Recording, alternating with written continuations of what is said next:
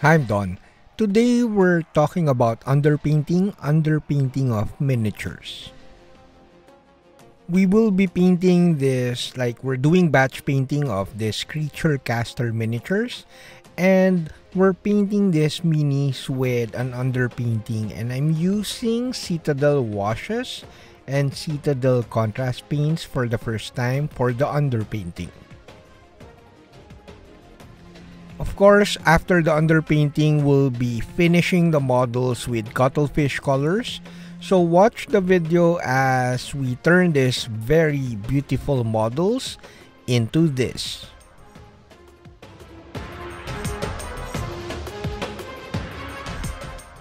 Hi, I'm Don. Welcome to my studio. Other than my awesome patrons which fuel this channel is supported by all these awesome brands. So we start with contrast paint and then create a very nice sepia underpainting of all these 5 miniatures.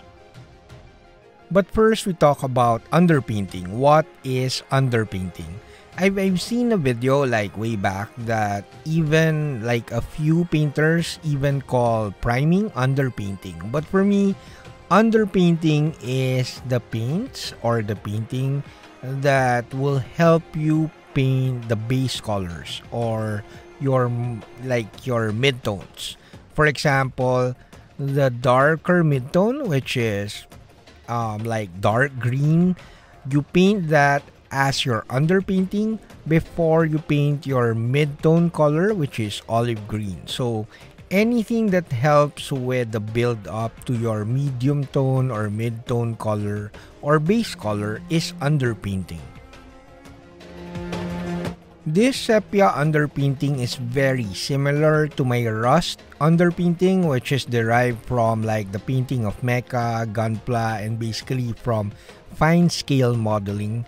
So this one looks the same, it works the same, although the rust underpainting I did it with the airbrush, and I also did it via people call it slapchop now, but I created a rust underpainting via dry brushing too. So it doesn't really matter how you apply your underpainting. Of course, the most efficient way would be to airbrush, but there are times, especially for me, sometimes I just want to relax. I don't want to clean the airbrush. I don't even want to pull it out and use it to paint my miniatures. So it's like late night painting. It's so relaxing if you just use a big brush and just dry brush the models or apply a wash like this one, so that you leisurely create or build up your underpainting, and then you build up your colors on top of that. Since this video is edited and it's YouTube, it may seem like it's automatic for me to decide which color to use over the sepia underpainting. But it's kinda tricky to decide which parts of the model will you paint. Some parts of the model you should leave it as sepia, for example the really tiny parts, the ropes or even the boots. You could leave it as your the sepia underpainting and just paint the highlights on top of that. So having a sepia underpainting is like having a colored miniature already, because most of the colors, especially fantasy stuff, and especially if you're doing grimdark, so a really dark brown underpainting could really set the tone, or it would give you a colored look for the model already. You just need to apply different tones like magenta on the cloth, a bit of olive green on some areas, paint highlights for the leather parts, and of course paint the skulls. So it's minimal painting after you've done the underpainting, which makes the whole method a bit more efficient. Also, since I'm painting with cuttlefish colors, which are pre-glazed paints, it's so easy for me to build up the colors on top of the underpainting because the paints are pre-glazed already. But if you're using ordinary paints like Vallejos or Citadels, you just have to add a bit more medium so that you have a semi-transparent paint that you could glaze layer or do heavy glazing on top of the underpainting and build up the colors and create nice transition since you're painting with semi-transparent paints. The trick to painting over the sepia underpainting is your transition from the sepia-ish underpainting towards your midtones. But once you've painted your midtones or your base colors, it's just a matter of how much time do you want to spend on painting highlights and adding textures. After painting the base colors on top of the sepia underpainting or the midtones, you practically have a tabletop level painting already. So now it's just a matter of adding more textures and painting more highlights or defining defining the separation in between the elements of the model, like defining the separation between the skin and the clothes or the skin and the armor parts.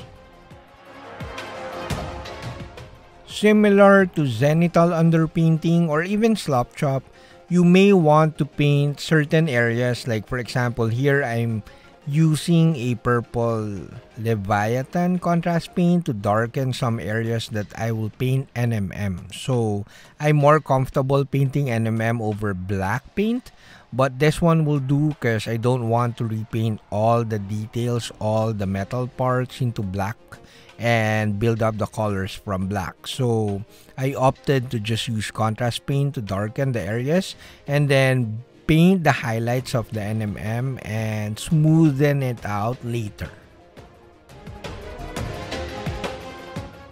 By painting or making the NMM parts darker, it creates separation with the wooden parts or the leather parts. So it's crucial to make it darker before you build up the NMM highlights.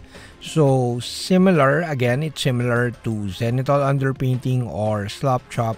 You have to do a lot of recess painting if you want good definition, or you may want to paint other parts like black and build up the colors from black so that you have good separation in between the different elements of the model.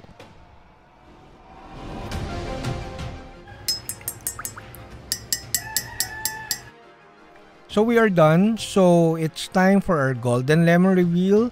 But before I show you the finished models, it's time to thank all my awesome patrons.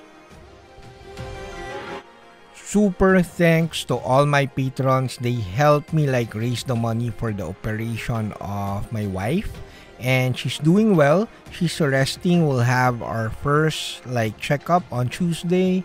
So super thanks to all of these patrons, especially my Palladium tier patrons, Marco, Matt, Big Kitty Paints, and Kaiju. So I rarely do batch painting because there will always be compromise. I see areas that needs a bit more glazing and it needs a bit more recess painting to create more definition and to create a sharper and a model with better contrast. But I'm very happy with the result since I got to finish 5 models. Although I spent 5 days, roughly around 5 days to finish these 5 minis, but still I'm very happy with the result. Before I had Patreon, I used to finish models in 4 to 6 hours and then edit and then release the video every other day because I'm trying to grow my YouTube channel. But these days, since I have the support of my patrons, I finish a model around in a couple of days at least. So this one, I painted 1 mini per day, so I guess it was fast. But then again, it is a bit more compromised. I must admit though, that airbrushing your underpainting is a bit more efficient. Although, I kinda enjoy doing the sepia underpainting with washes and contrast paints. The longer tutorial version of this video is now up at Patreon. I hope you like the video, guys. That's it, Pansit.